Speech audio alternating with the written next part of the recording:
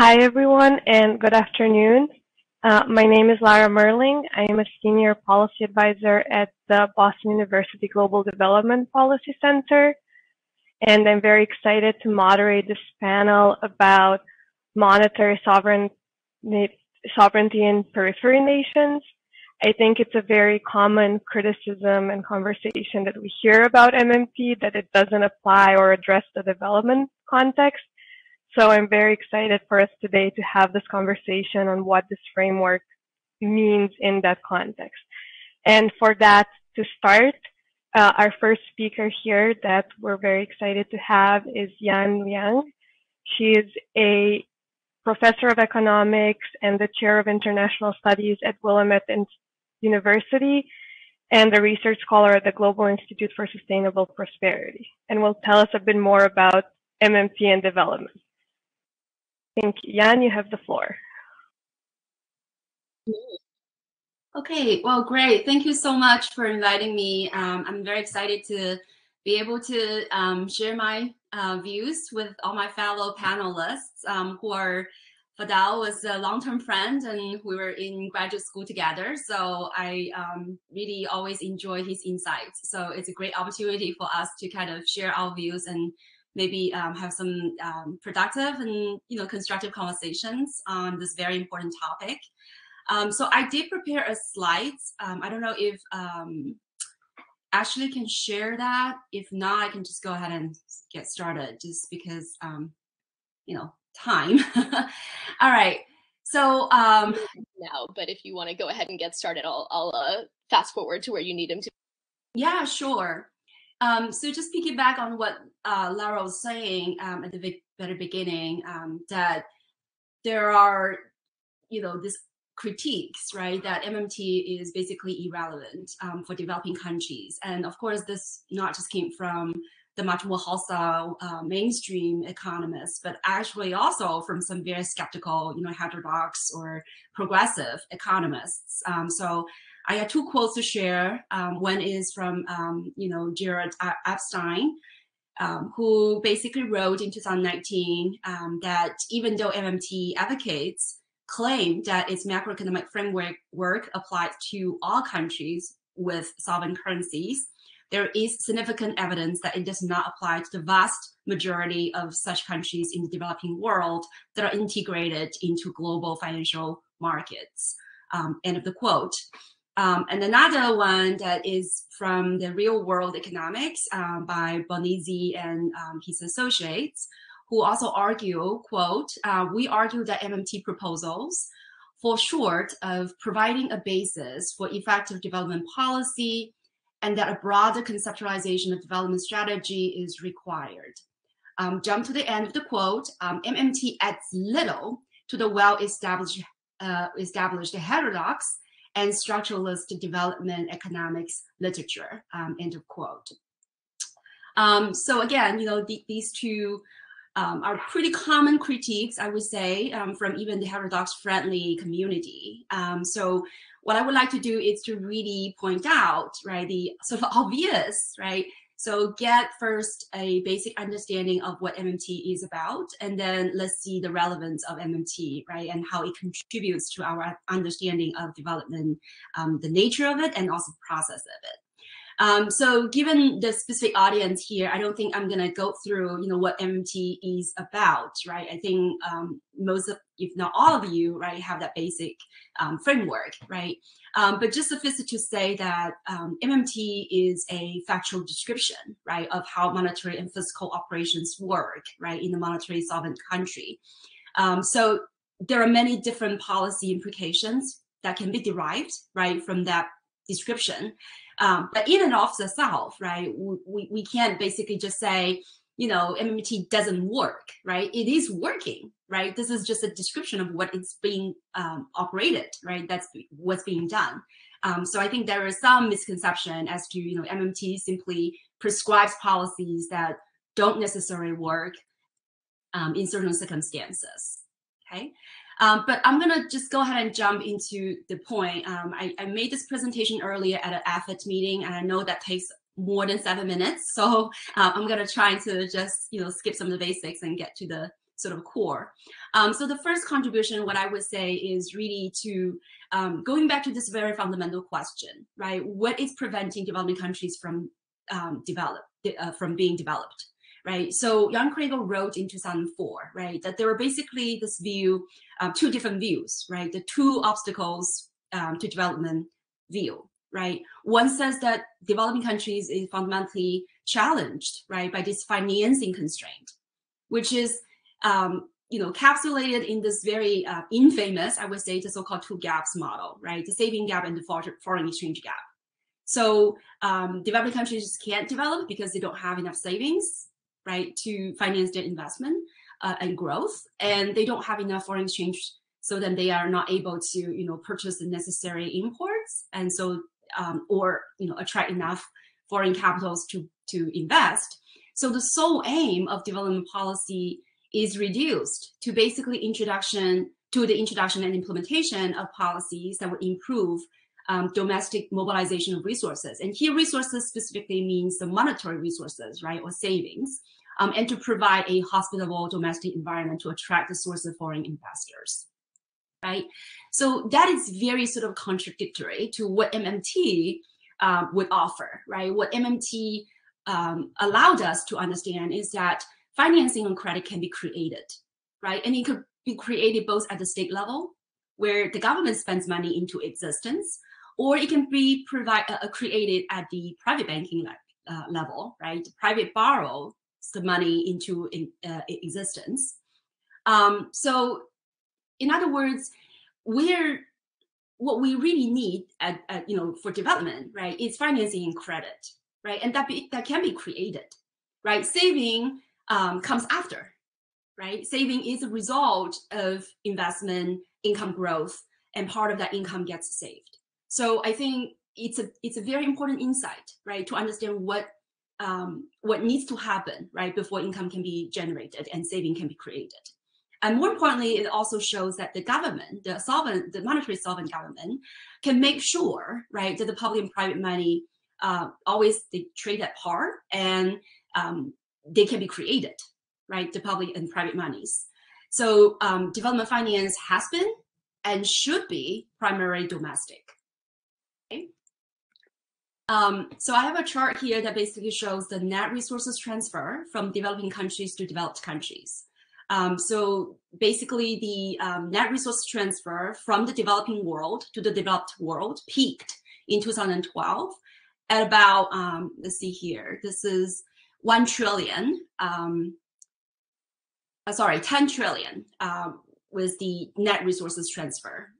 And 2017 is the last year that I have the data, and that shows 500 billion.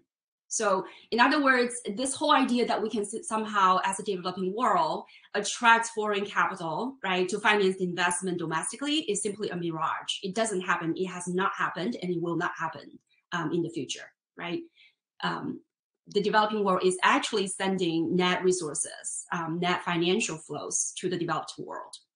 So what is really constraining development is the real constraints. And again, that's the MMT's teaching, right? So as Professor Kabul have done many work on this, right, is the lack of real resources, the lack of food and energy security and sovereignty, and the lack of technological independence. That's what prevents developing countries from rising up.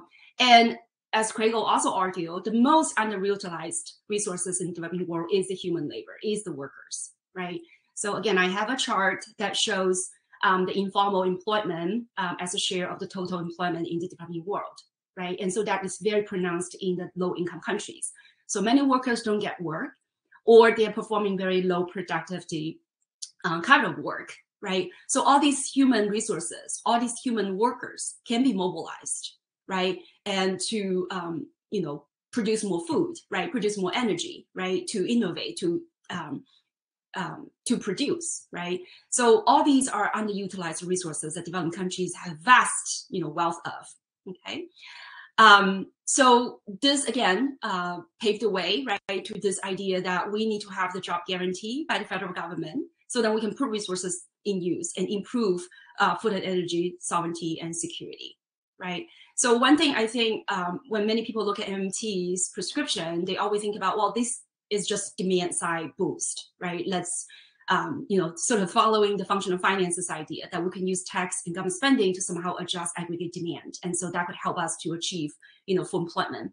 But I think MMT goes far beyond this, right? There's this idea that, these government policies, spendings, and financing could also provide supply side or, if you will, structural transformations, right? So like the public investment infrastructure, renewable energies, education, health and care, state funding for science, technology, and emerging technologies, and so on and so forth. Okay. So the second contribution, in my view, is it helped us to really pay more attention, right? To bring the public attention to the importance of public space, right? And I think that's a very important point, as people jumped on to say, MMT can't work because these developing countries don't have monetary sovereignty. Well, I think that is exactly the point, right? The point is we need to debate and discuss how to reclaim their monetary sovereignty, right? So there has been some, developments in this front, right? This idea of there's a spectrum of monetary sovereignty. So monetary sovereignty is not something, sort of pre-given, right? It's not something endowed, right? It's something that developing countries have to earn, right? So this is one thing that I think it's important that we understand, having fixed exchange rates, having liberalized capital account, or having, tied your currency to other currencies and so on and so forth, will not only present the so-called trilemma, right, which is what the mainstream would say, you can't have all three at the same time, fixed exchange rate, free capital flows, and monetary sovereignty. But I think what we really realize here is we're also losing that fiscal sovereignty, right, that fiscal autonomy when we have fixed exchange rate and free capital flows. So it's actually really a quadrilemma, right? So we need to debate about, what policies should be put in place so we can re-earn and regain and strengthen that monetary sovereignty. And I also agree with my colleague, again, Fadal here, who I think talked about it's not by a simple declaration that we're going to have flexible exchange rate, right? And it's not a simple declaration that we're now starting today that we're going to stop borrowing in foreign currency, right? None of this is realistic, right? But we need to first solve the stock problem, which is the debt overhang that is really worsened by the COVID pandemic. I have some data here that shows for the developing world, they're owing now $11 trillion in external debt and about $3.9 trillion in debt service due in 2020. And worse still, the debt payment increased by 120% between 2010 and 2021, right? And the average government external debt payment represents about 14% of government's revenues. And that more than doubled than the 6.8% recorded in 2010. So in other words, all these remaining, the debt stock, right, it's really putting developing countries in a very vulnerable position. The governments are asked to tighten the belt, right, even during COVID years, in order to come up with the foreign debt payments, right? So I think to solve these stock problems, I know some of the fellow panelists will talk about later, but I think restructuring debt, right, to reduce the net present value of the debt, and also straight, debt cancellation by all credits, not just the governmental level, right, without string attached, are needed to really solve this sort of the stock problem, right?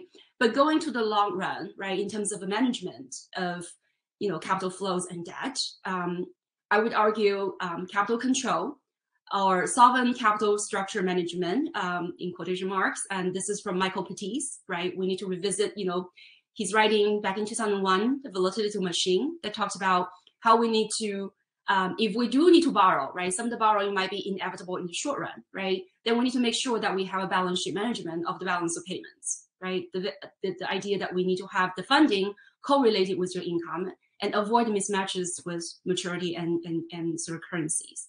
And I'm happy to elaborate more or wait for others to address that point. Also, industrial policies, trade regulations, regional trade and payment systems, international or regional development-based funding sources are some of the remedies, right, to really manage that external payments and external balance over the long haul. My third contribution here, how am I doing in terms of time, Lara? you should try and wrap up in maybe Okay. 1 minute. Okay, thank you. Sorry, I like to go in deficit, but maybe not in this occasion.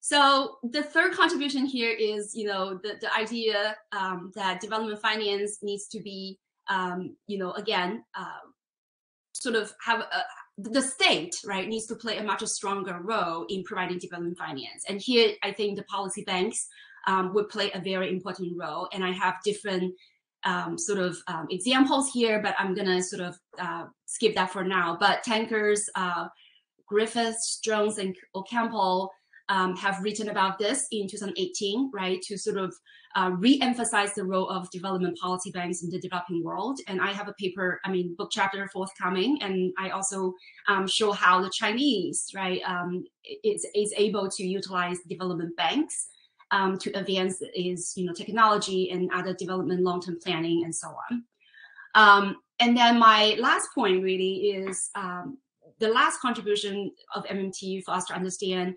how fiscal spending and public debt actually help to build the strength, right, of the private sector's balance. So fiscal spending is helping with aggregate profits, and public debt is basically the source of private wealth. So again, I think in the MMT community, we all understand this, and I think that's even more important when it comes to the developing countries where, they have still very fledgling, financial system. The households and corporations are, always prompt to taking on credit and debt to support the necessary spending and so on. So I think it's very important to increase public spending and public debt, not to mention the job guarantee program, in order to generate private health and stabilize the private sector's balance sheets, right, their financial orders. So those are the 4 contributions, and I will stop here. Thank you so much. Thank you. And Karina, are your technical issues solved? I hope so. Okay, so hopefully it's going to work out. Our next speaker is Karina Patricia Ferreira. She's a lecturer in commercial law at the University of Leeds School of Law in the UK. And she will pick up more on the debt point that you mentioned and talk about it in the context of the current global financial system, which is what came out of the Bretton Woods conference at the end of World War II, and pretty much not a lot has changed since in that system. So, Karina, looking forward to you telling us what that system means for countries in terms of, debt and debt cycles. Thank you, Lara. First of all, it's a pleasure for me to participate in this panel, and I would like to thank the organizers for putting together such an interesting conference, and I look forward to learning from you all. My presentation today, I prepared some slides. I'm not sure it's possible to share them, but otherwise I'll just speak. It's fine, because they have some graphs, but I don't know. We're trying to pull them up now, and we'll fast forward to the point where you're at if we're able to get them up. Apologies for the technical difficulties. Okay, great, no problem. So I'll focus on 3 main parts. So first, I'll speak about how the post-Bretton Woods system is structurally broken and the systematic causes of sovereign debt crisis in the monetary periphery. Then I'll discuss how the IMF is a part of this picture by placing the cost of adjustment on constituencies in the monetary periphery, facing balance of payments problems. And then I'll connect those issues with my most recent work by discussing the legality of IMF lending that is inevitably set to deteriorate a country's balance of payments. And this is the case of the 2018 standby arrangement with Argentina. I have a summary, so if you could go just next slide, please. That's a summary, and then please the next one. So the post-Bretton Woods system is a broken system, and it's structurally organized to increase the development gap between the global south and the global north. In my view, this is due to 3 fundamental reasons. So first, we have monetary hierarchies, right? The international monetary system comprises a wide range of domestic currencies with asymmetric powers to function as international money. And only the US dollar and a few core currencies, but especially the US dollar, performs the functions of money at an international level, meaning it works as a global unit of account, means of payment in cross-border transactions, and store of value, in this case as an international reserve currency. So, of course, money that performs the function of money at an international level is highly sought after because it provides security in the face of economic uncertainty. We have monetary hierarchies, right? So only the US dollar performs the function of money at an international level, fully performs. This is, and this grants the United States an exorbitant privilege in terms of running macroeconomic policies without balance of payments constraints. If you go to the next slide, please. As you can see in this graph, we have 60% of global foreign exchange reserves held in US dollars, and most of the remaining in core currencies such as the euro, the pound, the yen, and a small proportion in renminbi, among other currencies. And the next slide, you will see in the other graph on the currency denomination of foreign exchange reserves, foreign debt, foreign exchange turnover, and global payments. And this is what I mean by performing the function of money at an international level. So that's a key issue, right? Monetary hierarchies. Now let's move on to to capital account openness, which is the next slide. We have, well, an international monetary system where currencies have this asymmetric level of liquidity can only get even more problematic for the monetary periphery when the whole system is structured on the basis of unrestricted capital movements, right? And why is that? Because global liquidity cycles have an opposite direction in the core as opposed to the periphery.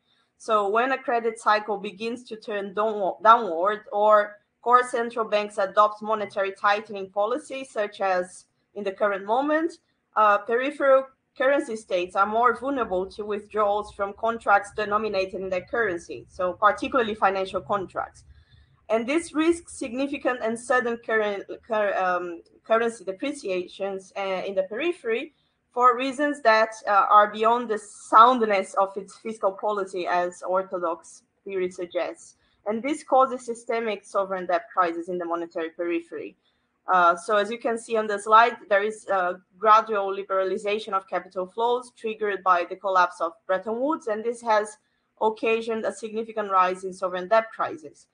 And in over the last 200 years, there were more than 260 sovereign default episodes, and nearly 120 of those happened during the last 30 years. In relation to capital account openness, of course, I must stress here that, well, even though the IMF has no legal mandate over the capital account, it did seek to reform its mandate in the 1990s to liberalize the capital account. It did not succeed in doing so, and following the global financial crisis, and more recently in the past weeks, the IMF has recognized that under certain circumstances, it's adequate to regulate cross-border movements of capital, but these are either exceptional circumstances or precautionary inflows management, and they do not include precautionary outflows management, which here would be important to prevent sovereign debt crisis. So this is a crucial issue, and let me just move quickly to asymmetric access to liquidity, which is the next slide. We have those, well, finally, the underlying vulnerabilities that we are mentioning here, monetary hierarchies and capital account openness, are intensified by the present techniques used to manage global liquidity cycles, right? Because ultimately, when the credit cycle turns downwards, the most powerful central banks predominantly backstop currencies higher in the monetary hierarchy. So the US dollar's key role in the global financial system places the Federal Reserve as the world's top central bank. And in the current system, the backstops provided by the Federal Reserve generally take the form of currency swaps that make US dollars readily available, but only to core central banks. What Merlin denominates as the C6, right? So the UK, the Eurozone, Switzerland, Japan, Canada. And there are some limited exceptions, especially during the global financial crisis and the COVID-19 pandemic, to certain periphery central banks, but these are only exceptions and they are limited.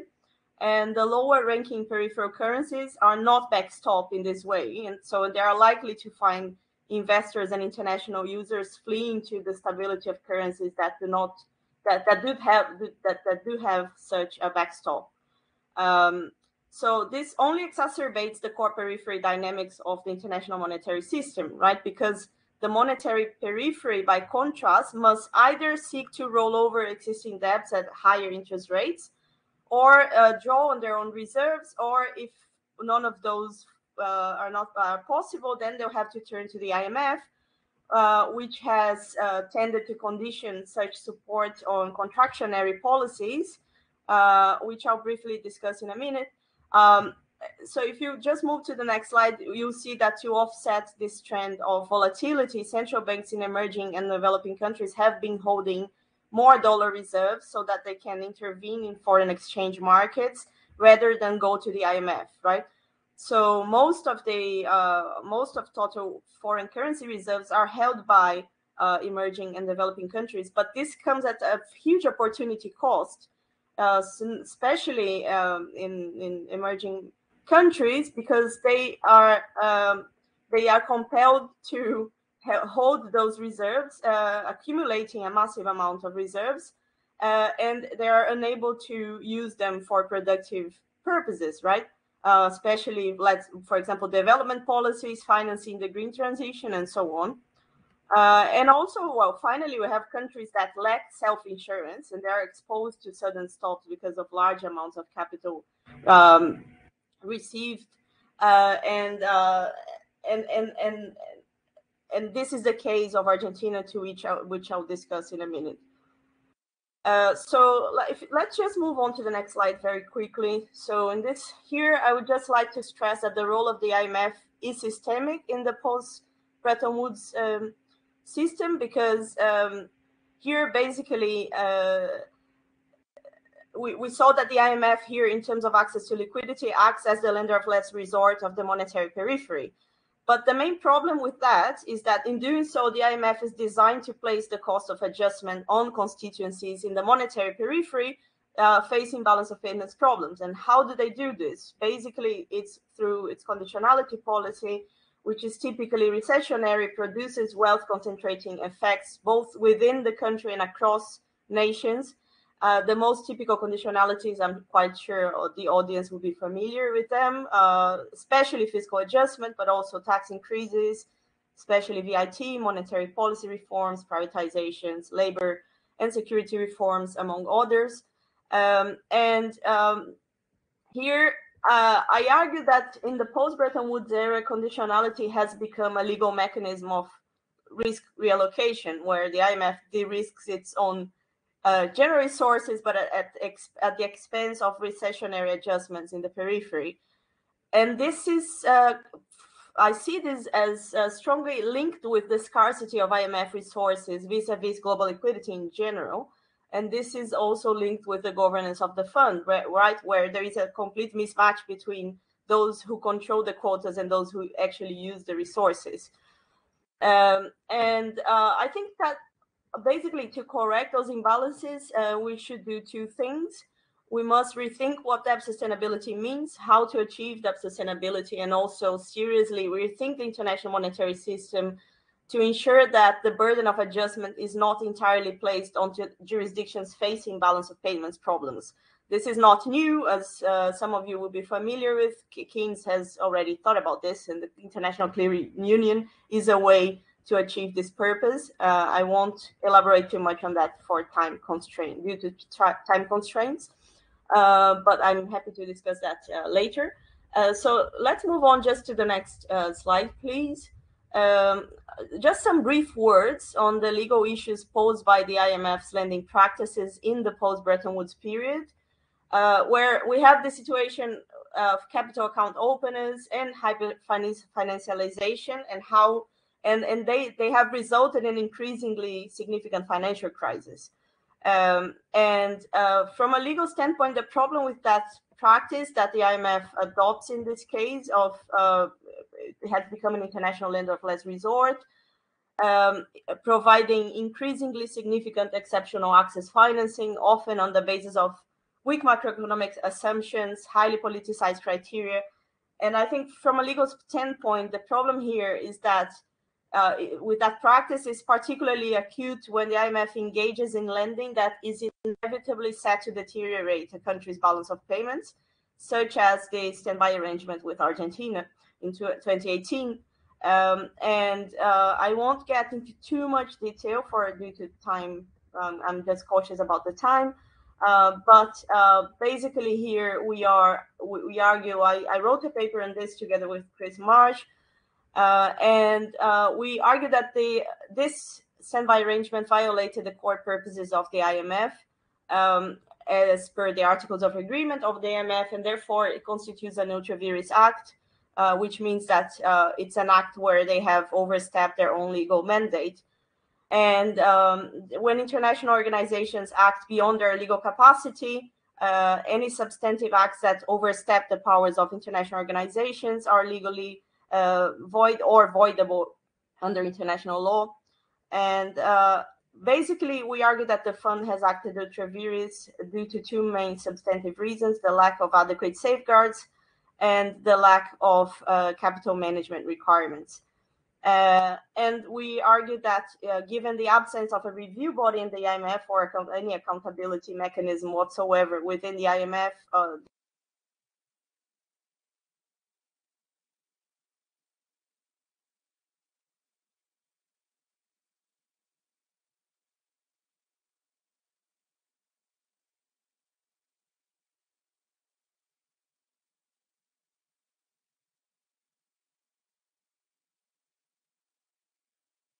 It looks like we might have lost Karina again.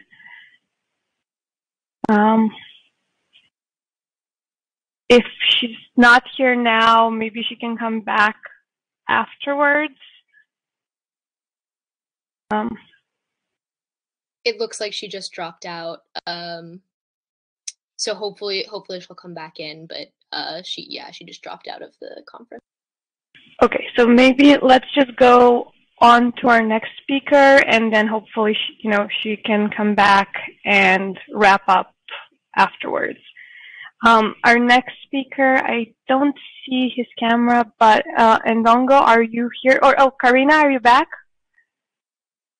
It looks like she's back too. I'm not sure. So let's, until we figure this out, if Karina is not back yet. Ndongo Sambasila is our next speaker. He is joining us from Senegal, where he is a research and program manager at the Rosa Luxemburg Foundation. And I am actually very excited to hear your presentation, because it's another aspect of this current system that people don't pay as much attention to and don't realize the implication and the rise in the use of sanctions from the main monetary powers and the effects it has. So looking forward to you telling us from the developing country perspective, how can countries respond to sanctions and deal with that? Thank you very much. I would like to start first by thanking the Modern Money Network for inviting me to attend this excellent gathering. I also extend my greetings to my co-panelists. As you said, my presentation is titled Surviving Economic Sanctions, Why Formal Monetary Sovereignty Matters. And I will try briefly to have a conversation with the way monetary sovereignty is defined in the MMT literature, and a definition I agree with. Because in the MMT literature, you find this idea that monetary sovereignty is the ability of the sovereign to pay in its own currency without any intrinsic financial constraint. And you would find also in the literature this idea of a spectrum of monetary sovereignty. And I think that the Yang spoke about that. And this idea is very important of a spectrum because it's a way of acknowledging the fact that not all governments are monetary sovereign, and that there are also significant differences between non-sovereign currencies, for example. In this talk, I want to stress why what I call formal or nominal monetary sovereignty matters. By formal or nominal monetary sovereignty, I mean the fact for a government to have unconstrained access to its domestic financial system. Unconstrained access to its domestic financial system. In principle, all governments that issue a national currency, a non-dollarized currency, have formal sovereignty. Formal sovereignty or nominal monetary sovereignty is a prerequisite for monetary sovereignty as it is defined by MMT.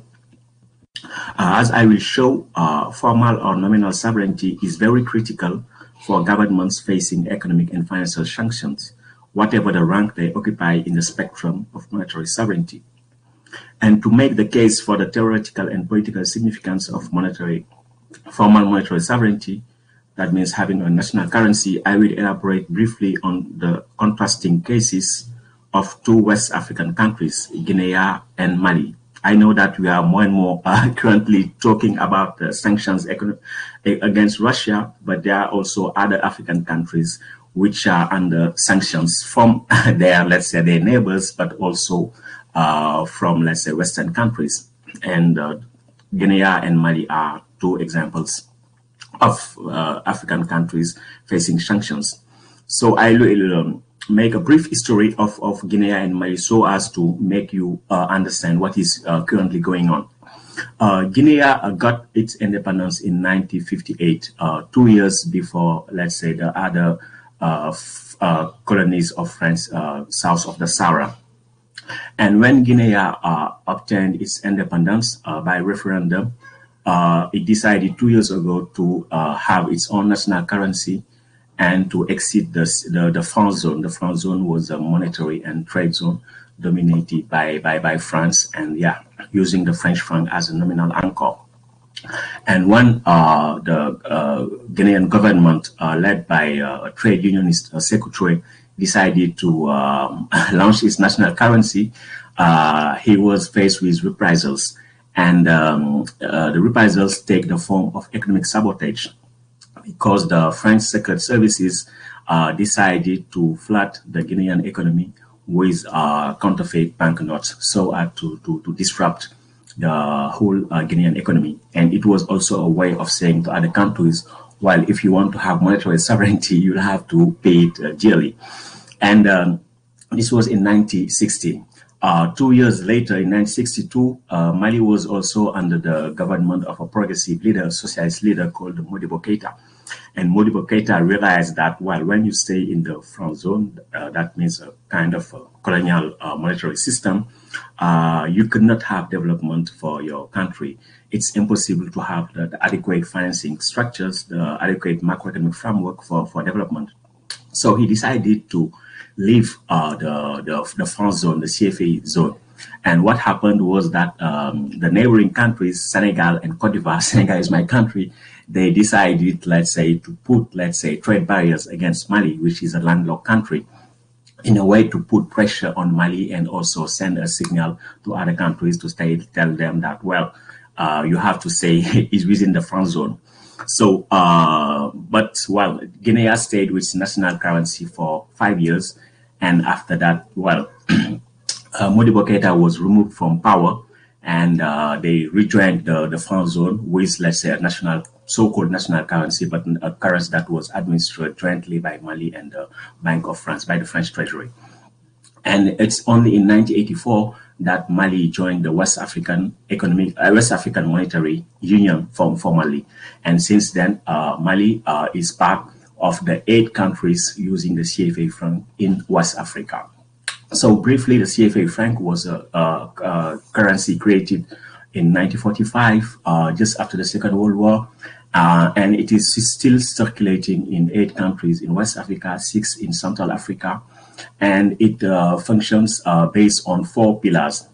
The first is the fixed peg to the French currency. Before it was a French franc, and since 1999 is the euro. So the CFA franc is pegged to the euro.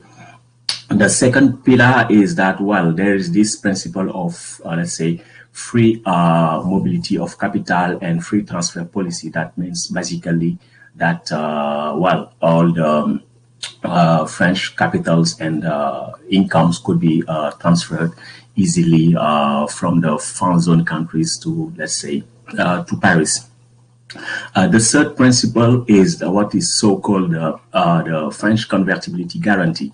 This means that, well, the French Treasury and not the Bank of France accepts the principle to grant an overdraft to the central bank, let's say, of West Africa and its counterpart in Central Africa, so that whenever they are devoid of foreign exchange, the French Treasury and not the Bank of France will step in to lend the desired amount of foreign exchange in the French currency. This is the so-called convertibility guarantee. And this so-called convertibility guarantee, which has practically never been activated, only, let's say, between 1980s and 1999s to allow for, let's say, capital flight. There are two counterparts. The first is that the French government is represented in the organs of the central bank. So before it has a veto right, but after this veto right has been camouflaged in the statutes. But all major decisions, statutory decisions, have to be made with the consent of the French representatives.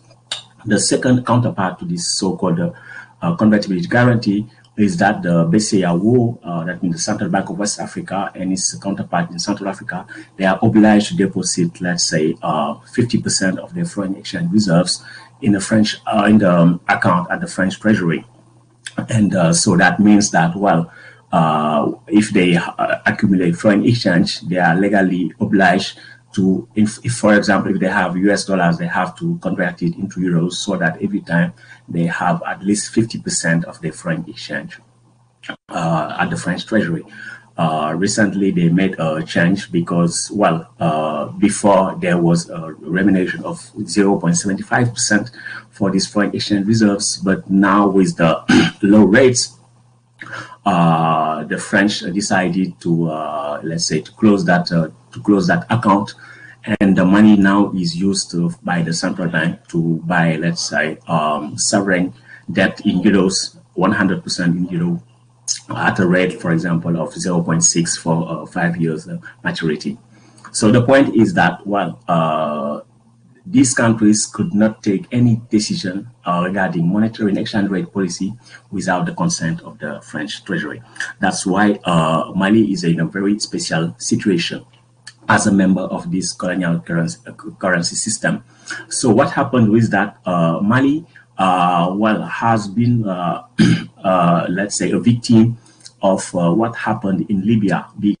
When there was this invasion of Libya by NATO, the weapons dropped there were used by, let's say, terrorists to invade the northern Mali. And France intervened to stop. In fact, that was the motive for the intervention, to stop the so-called jihadists there.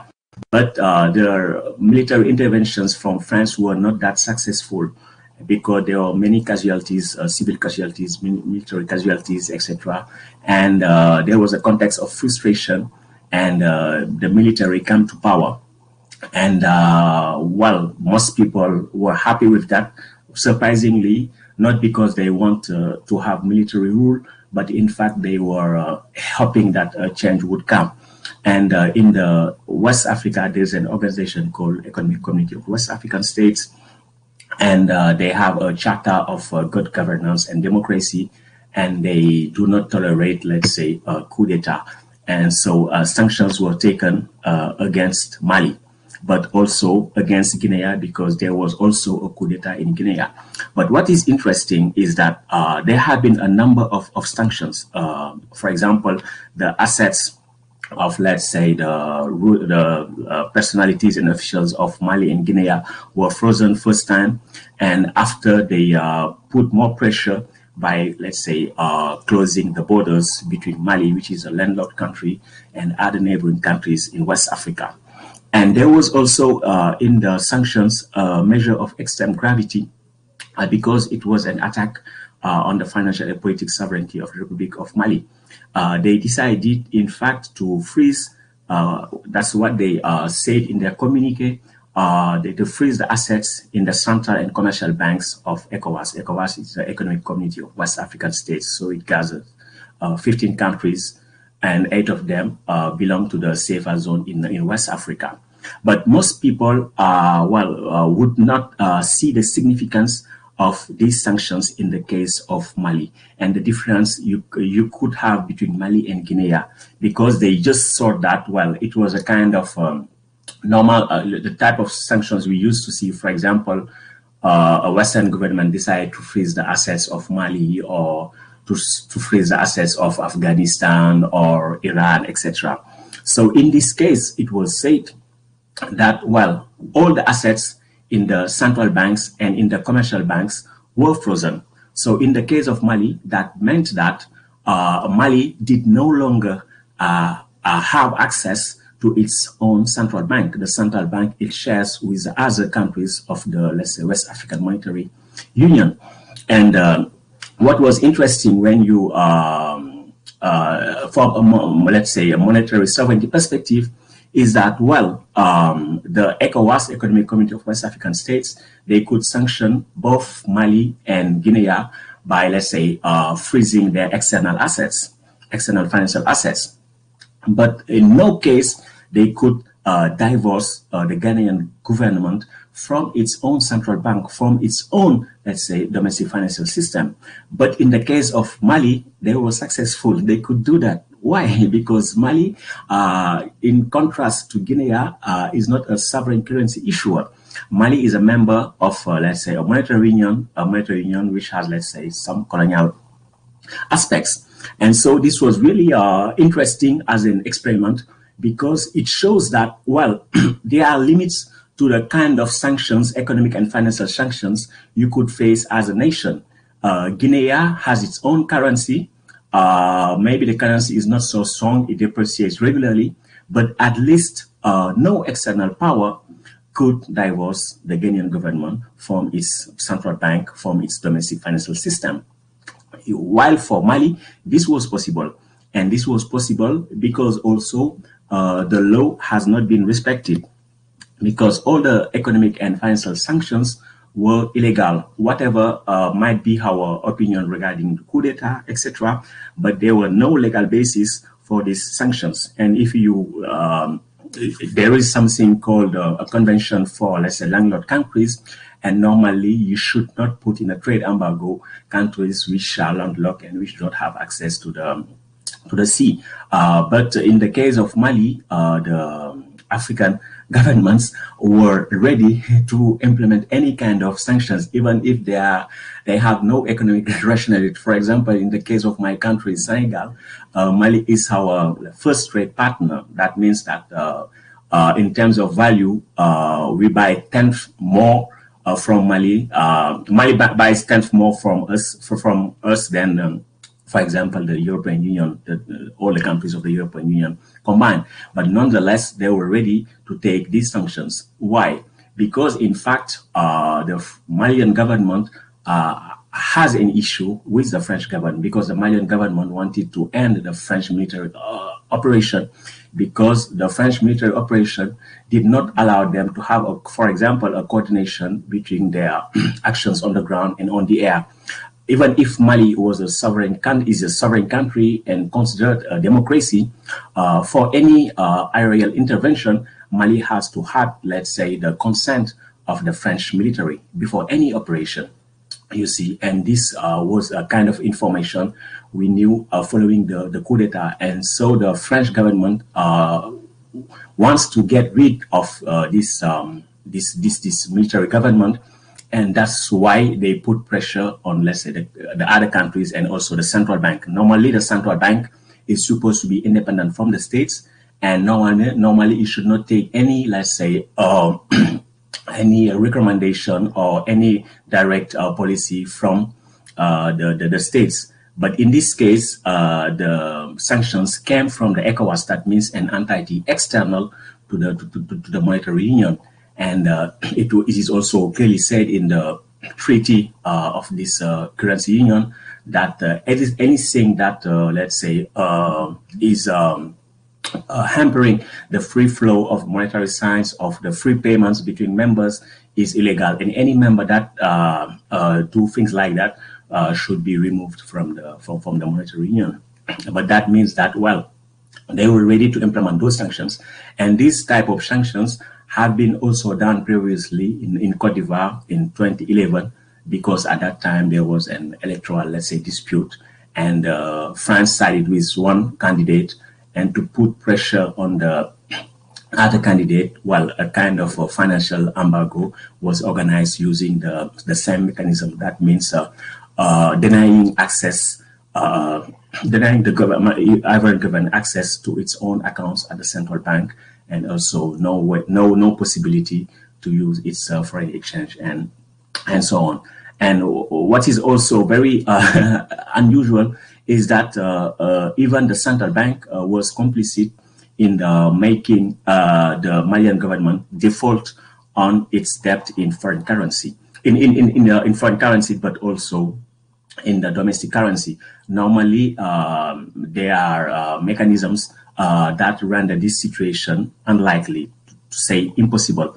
But now, this year, after some calculation I did, the Malian government will default on at least 300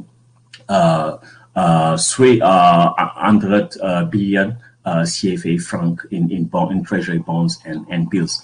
And this has been, let's say, a decision, let's say, taken by the central bank, because this could have been avoided. So my point here with these two contrasting examples was to say just that, well, there are limits to how far economic sanctions can go. The countries that are most vulnerable to economic and financial sanctions are countries that have no monetary sovereignty at all. That means countries that do not issue their own currency. So even if Guinea does not have, let's say, monetary sovereignty in an MMT sense, it has at least more leeway compared, for example, to Mali, which has no sovereignty at all and who is very weak currently. So with this example also, we find the familiar observation that issuing a national currency is a prerequisite for financial sovereignty and ultimately political sovereignty. Thank you very much.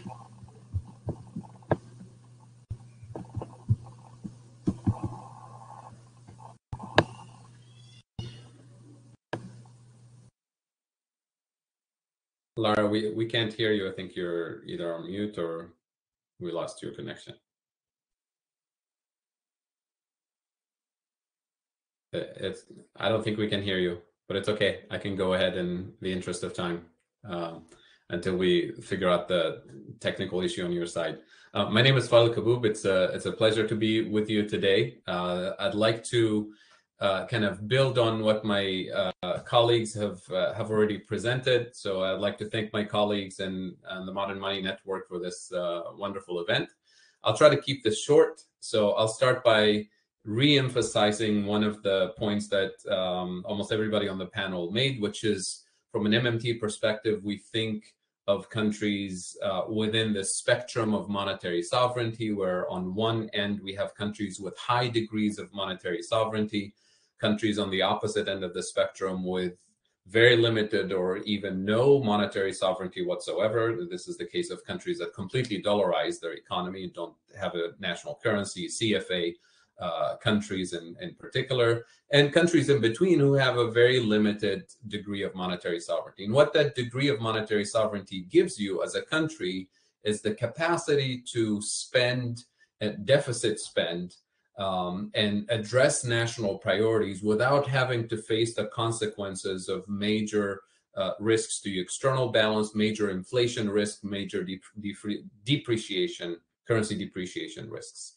And as Yen argued earlier, the degree of monetary sovereignty is not something that you decree or declare as a country. It's something that you actually earn and acquire through strategic investments that build the economic capacity, the productive capacity, the resilience, so that you can acquire higher and higher degrees of monetary sovereignty. So my my research interests are typically focused on what are those strategic investments that allow a country to claim higher and higher degrees of monetary sovereignty, as a result build more resilience to these external shocks without facing the risk of inflation. So in a single country framework, you can think of, what determines that high degree of monetary sovereignty is not just the capacity to issue your own currency and tax the population in your own currency. Those are kind of given. Most countries have that option.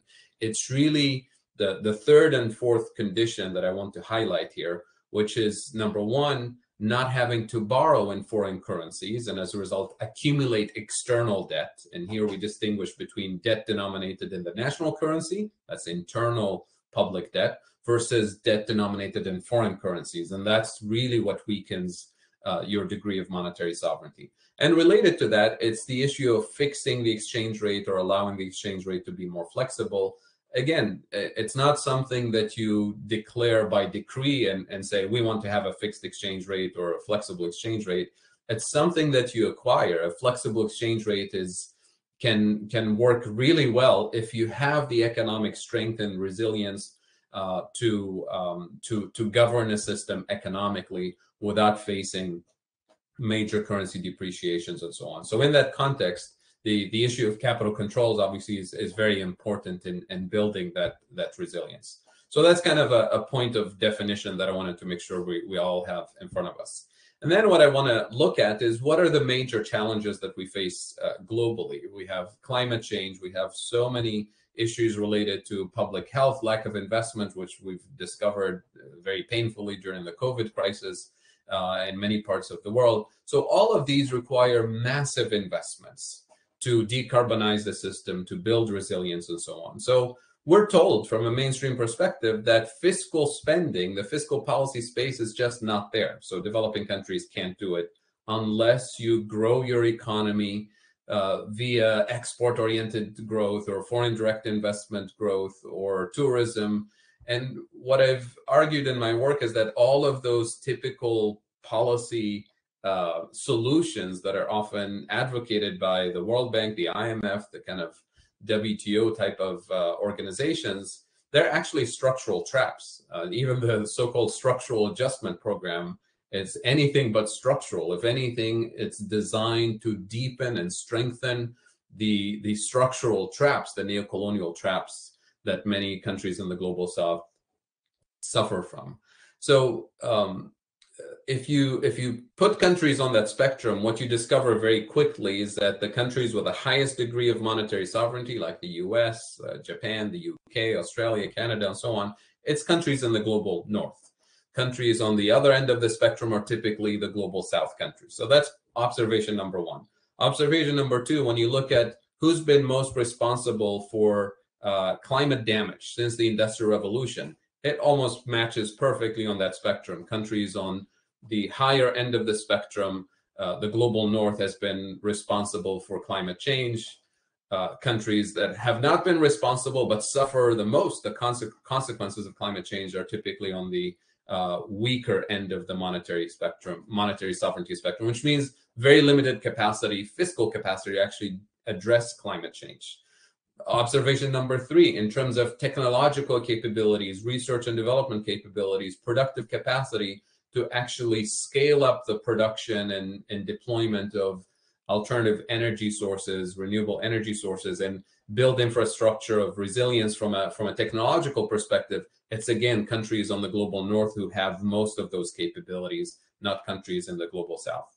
And then the last observation, or two more observations. One is the colonial and neo-colonial extractive economic development model has been moving resources, financial and real resources, and brain power resources from the global south to the global north, again on that spectrum of monetary sovereignty, to emphasize a point that Yan was making earlier, which is if you net out global financial transactions between two groups, global south and global north, we see that we have more than $2 trillion annually moving from the poorest countries in the global south to the richest countries in the global north.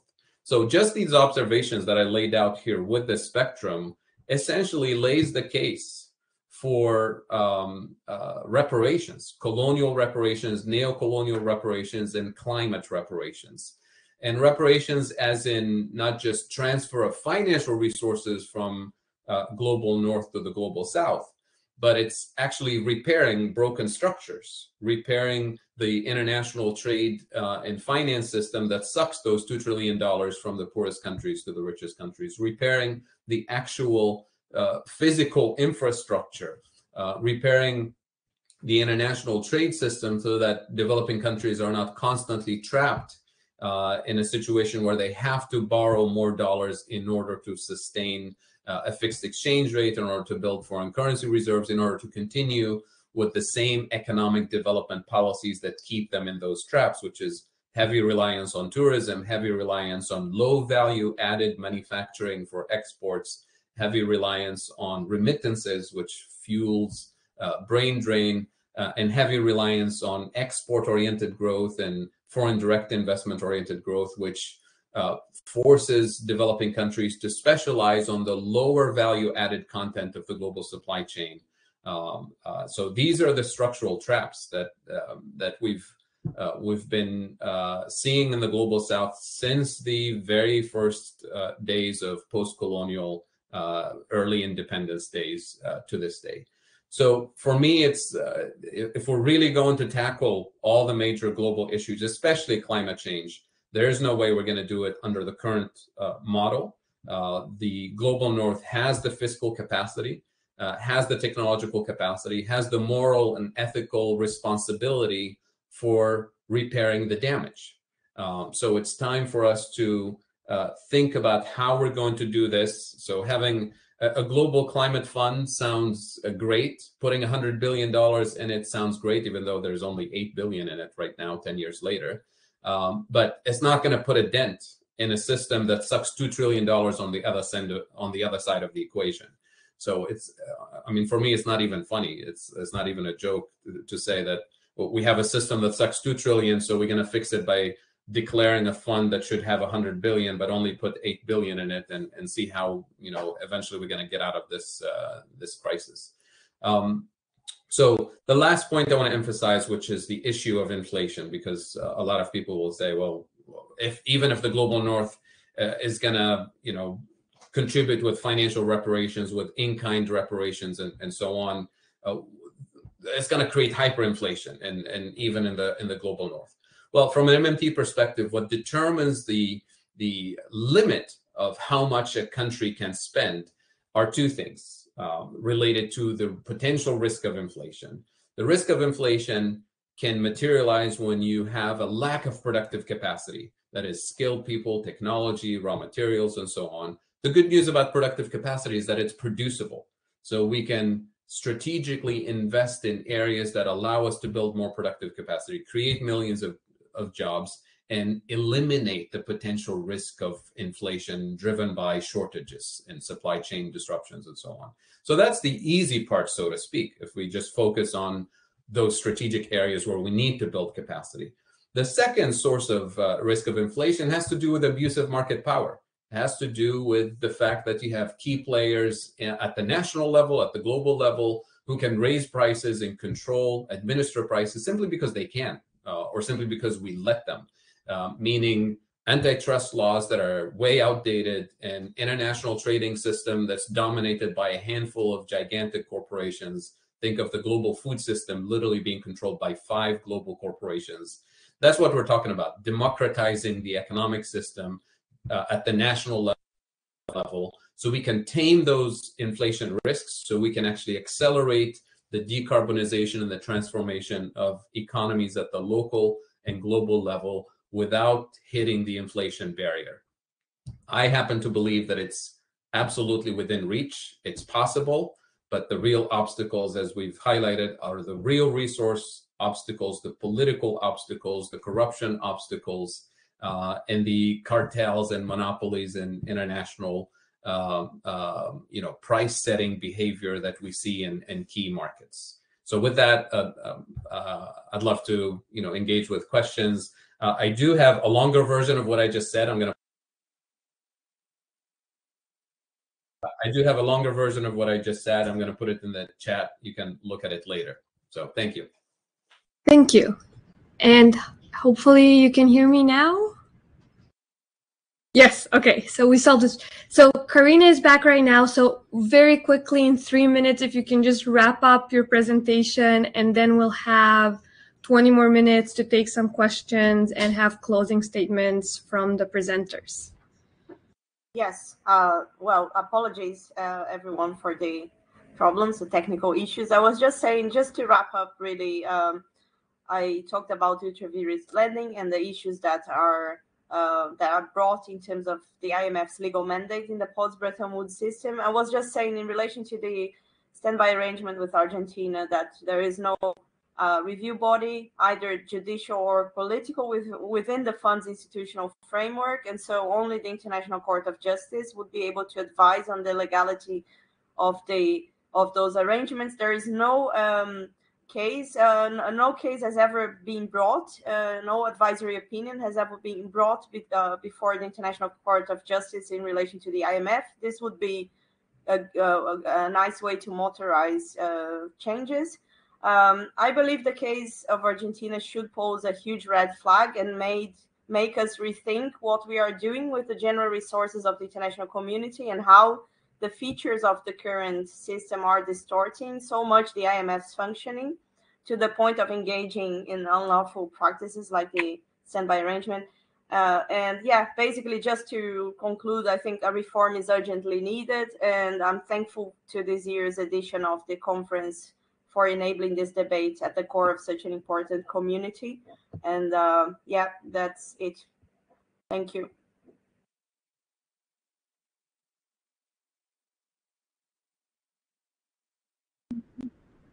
Thank you very much. And now we can move on to questions for the panelists. There was one question I saw earlier on, and we can start with that one, that was from someone who I don't know if they're still here, but it was, what are the recommended resources on reclaiming monetary sovereignty? Which, you know, seems like a very big question, since we saw all these different angles, as like aspects and institutional arrangements that sort of prevent this from happening. So I don't know if you want to share a couple of thoughts or ideas. I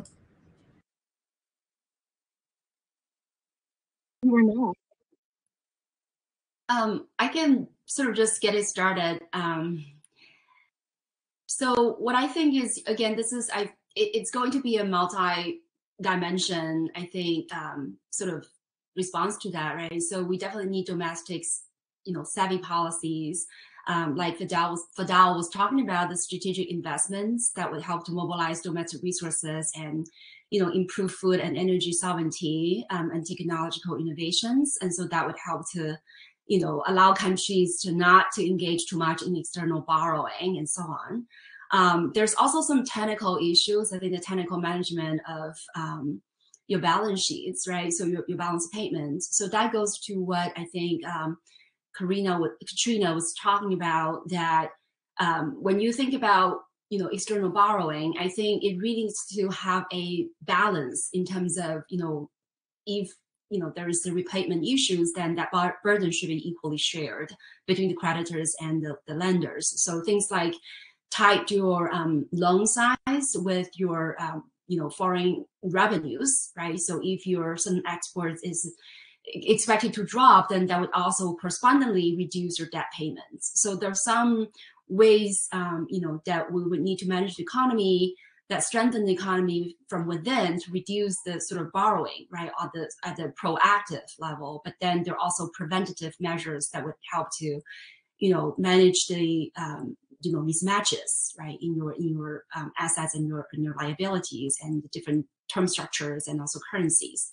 So that's number one. And I think there are also remedies, as I mentioned, at the regional level, right? So what I'm thinking is many different countries are, relying on the World Bank or IMF, but there are other, maybe, the Chinese ARRP, maybe can be some sort of alternative, right?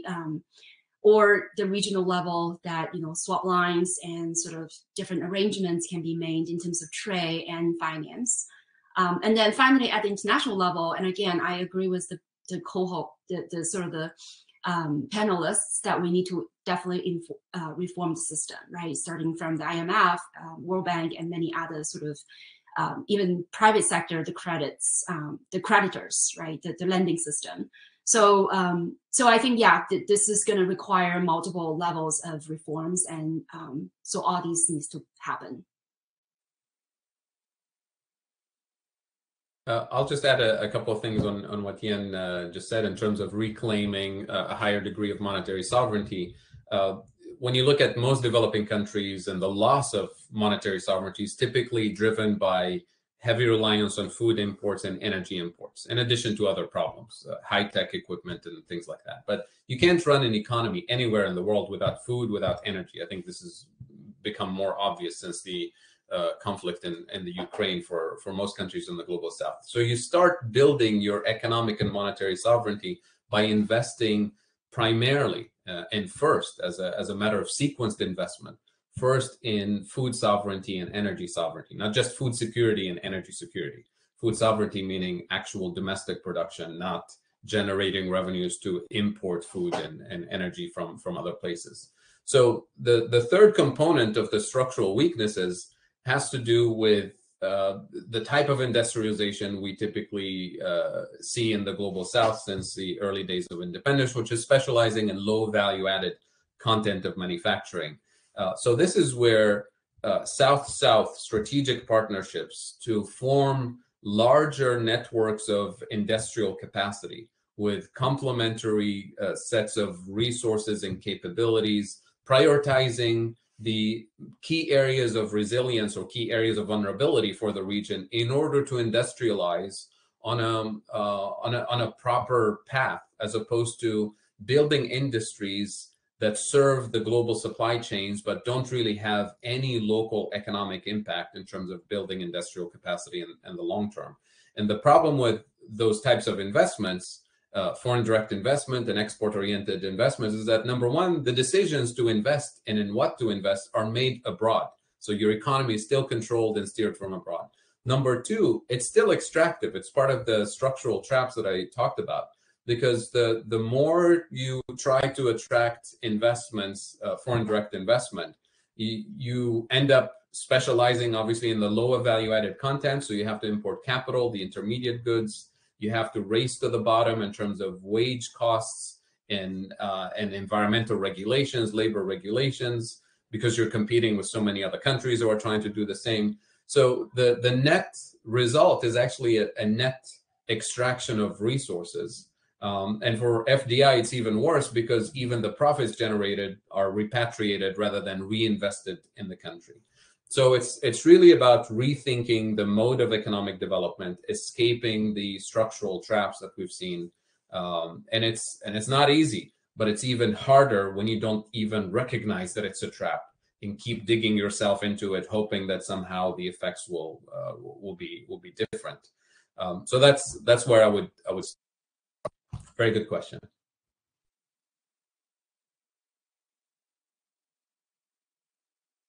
Okay, Karina and Dongo, do you have anything to add to this question? And if not, the next question is on sanctions, which is the full question is there in the chat. I'm not going to read the entire thing, but talking about unilateral coercive sanctions that we see now from the US side as the dominant system, and how they've been used against Iran, Afghanistan, recently Russia, and actually I can add to that list Venezuela as well, and how these unilateral sanctions for these countries can sort of make or break the solvency of these nations and access to liquidity. And from the perspective of sovereignty, what could these countries do, and can they pursue alternative to the dollar-based system? Would an alternative be possible, for instance, with a Chinese project?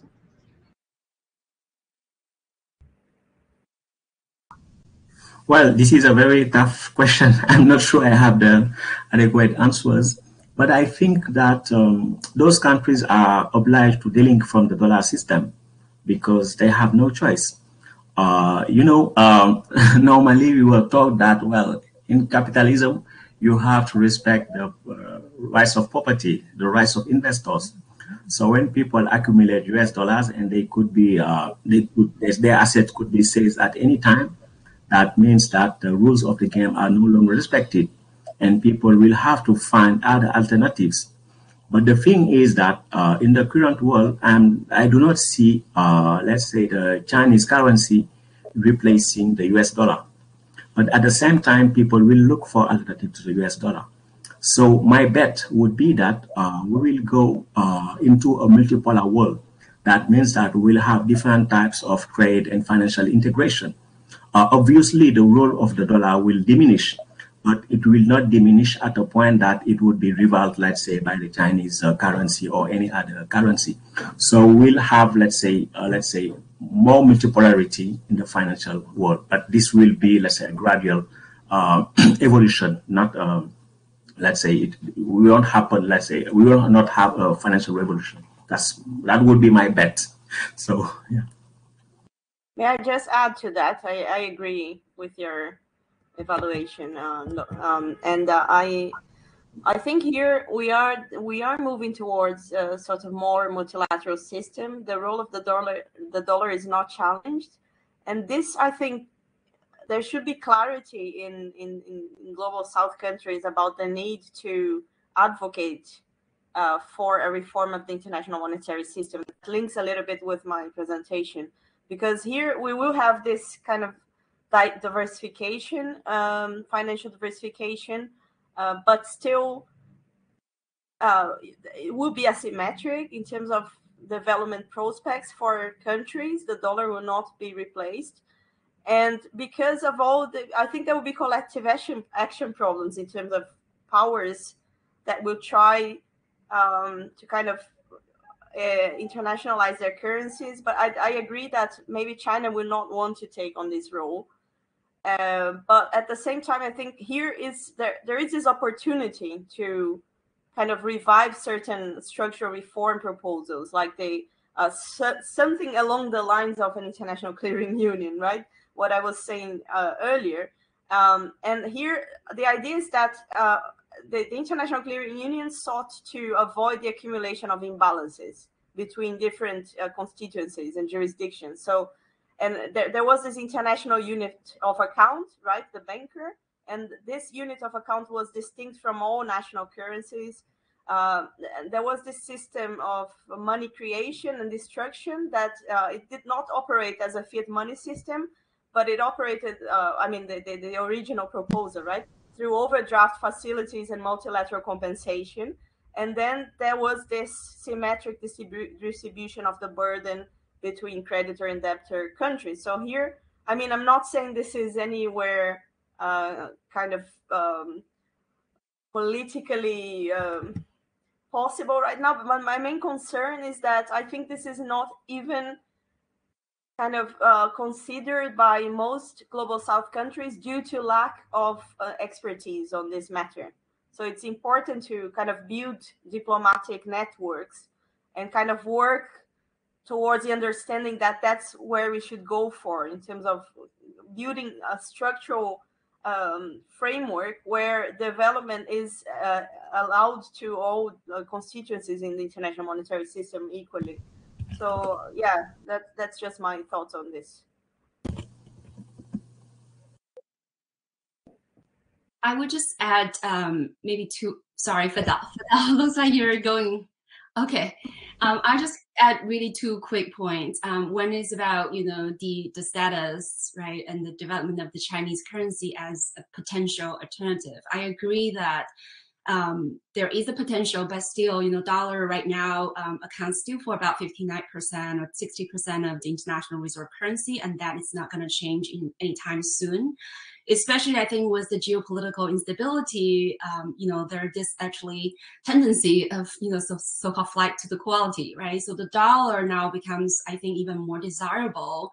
And you see a lot of, in the recent times, because of pandemic, because of geopolitical instability, we see a lot of actually outflows of capital from developing and emerging markets. I have a slide that unfortunately I was not able to show, but we have seen this large outflows not only from China but also from other countries, and so it's unclear that dollar is really on the decline, as some of the people would argue. Ray Dalio has been saying the dollar is going to, basically, on the decline. But again, I'm not sure that it's really what we are seeing right now.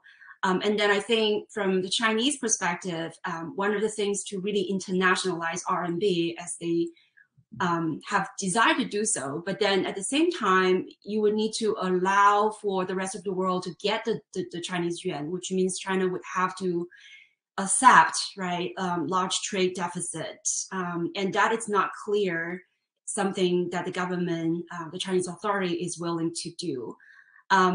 And then I think the last point is, yes, I think the multipolar sort of currency system would be the best bet, or if we could have some kinds of reform of the special drawing rights. But again, that is kind of glim, I would say, the hope. So I agree that there's no easy solution at this point. And now, sorry, Adele, maybe you can incorporate your response in closing remarks. We're getting a bit, close to the end of our panel. And the last question there in the chat is there's the time constraints on the climate crisis, and what if you want to weigh in on methodology of change. So maybe also for closing remarks, if you want to think of that and just, 2 minutes quickly sort of wrap up the conversation. I guess in terms of order, we can start maybe with the opposite order of how we started. So we can start with Fadel now and just go. No problem. So just to kind of try to wrap up and incorporate some of the comments.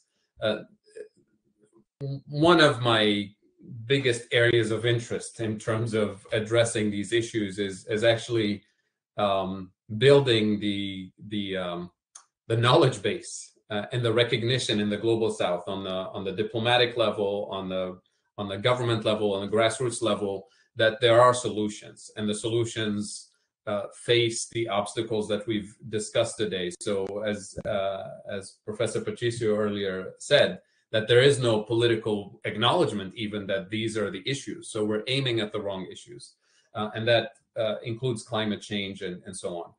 Number two, what I would like to conclude with in response to some of the discussion is, yes, we want a different international financial system, and it's not necessarily replacing the dollar dominance with another currency dominance. It's more of the multi-polar system. From a single country, developing country perspective, my goal shouldn't be, what can we do to replace the dollar so that we can have more freedom? The priority should be, how can I build more resilience to external shocks? And how can my neighbors who also face the same constraints and problems build that resilience in an international financial system that's actually facilitating that resilience as opposed to hindering the resilience? And that includes a whole host of things.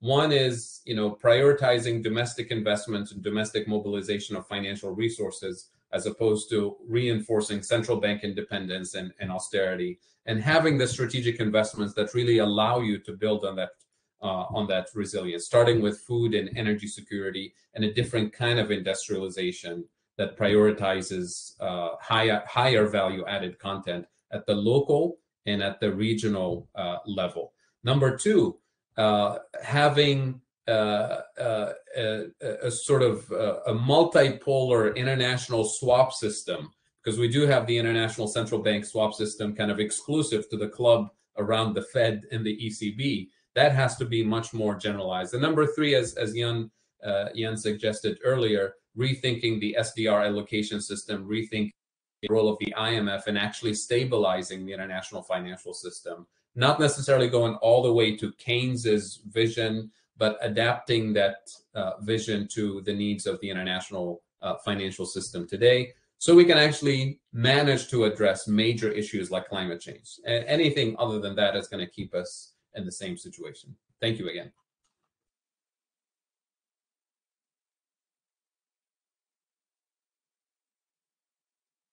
Thank you. And Donga?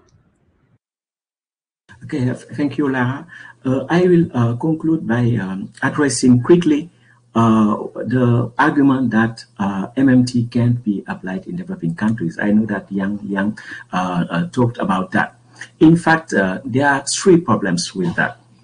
The first is that this view does not acknowledge the difference between MMT, let's say, as a set of policies, and MMT as a theoretical tradition.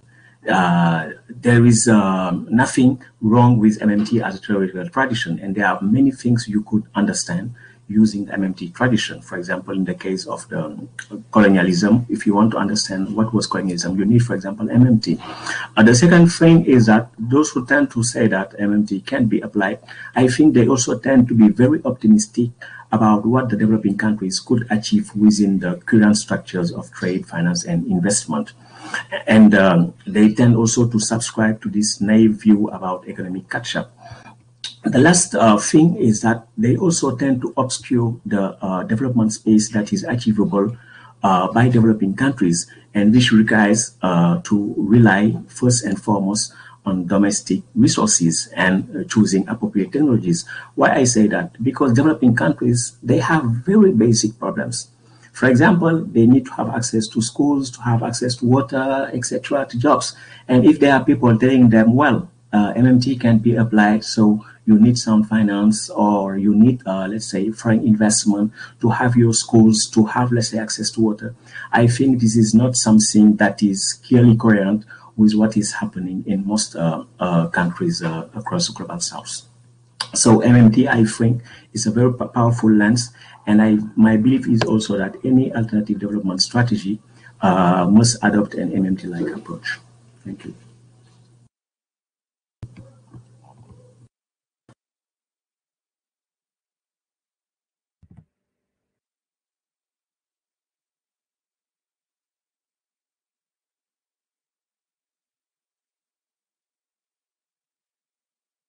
Jan, you're muted. Oh, I thought it's Karina's turn. Yeah, okay. Yeah, I just, I think that many things that were already said are interesting, and I totally agree, especially in relation to how you can achieve monetary sovereignty, further monetary sovereignty, by developing your own productive capacity and industrial complexity. That's really important. So we need to kind of, I think, bring discussions about industrial policy to the debate, which is something that I think hasn't been developed yet. Not, I think, in the MMT community. Of course, they've been extensively developed in kind of maybe other communities, but this would be interesting. So I totally agree with that. And I think here my kind of just to, as a summary of my key takeaway is that sovereign debt crisis in the current system, even though you can expand your monetary sovereignty to a certain extent, they are structural to the system, because there is only so much you can expand your monetary sovereignty if your currency is a subordinate currency. So the level of monetary sovereignty is constrained by currency hierarchy, and here I think, yeah, this is what it brings me to a debate about structural reforms, right? That we need. So both things are important. We can expand the level of monetary sovereignty. Also, I think it's important to think about structural debates in terms of how the monetary system, international monetary system, works. And here, I think we need to kind of revive this debate. I think Raul was asking about bunker. I'm not saying, yeah, let's just adopt that, kind of copy paste the template. But I think we should seriously kind of bring this discussion to the kind of revive the discussion, right, to current debates. We need something like that. So if you want like a quick answer, like Raul is asking, yes, but not necessarily copy paste. but that's where we should move towards, because those two things are important. So in the shorter term, I think there will be further sovereign debt problems in the periphery due to monetary tightening at the moment. We need kind of, shorter term solutions like the SDR would be one, especially kind of changing certain arrangements within the IMF to allow countries to kind of donate SDRs to each other and expanding the SDR allocation, but also kind of we need to move towards structural discussions. Yeah, thank you.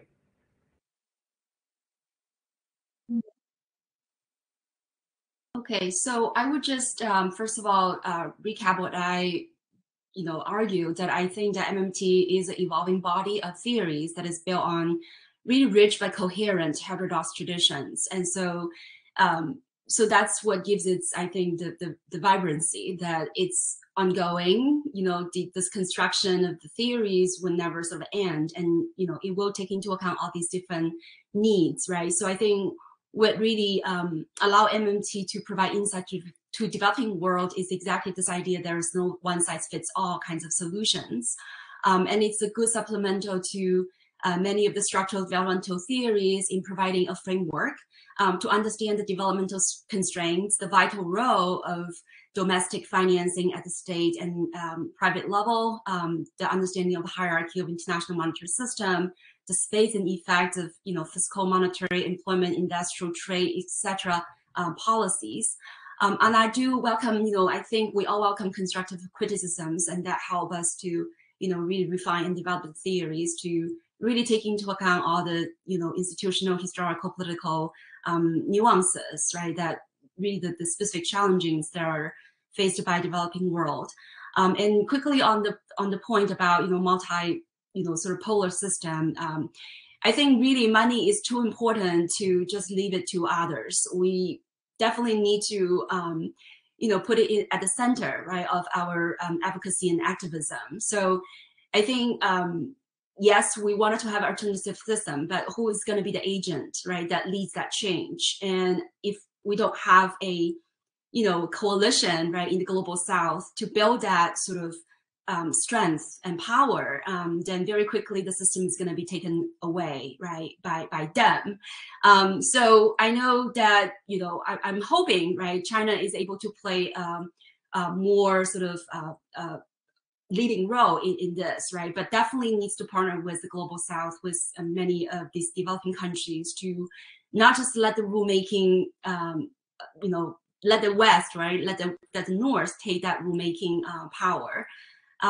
So it is clear that the U.S. is fighting this sort of I would say this resistance, right?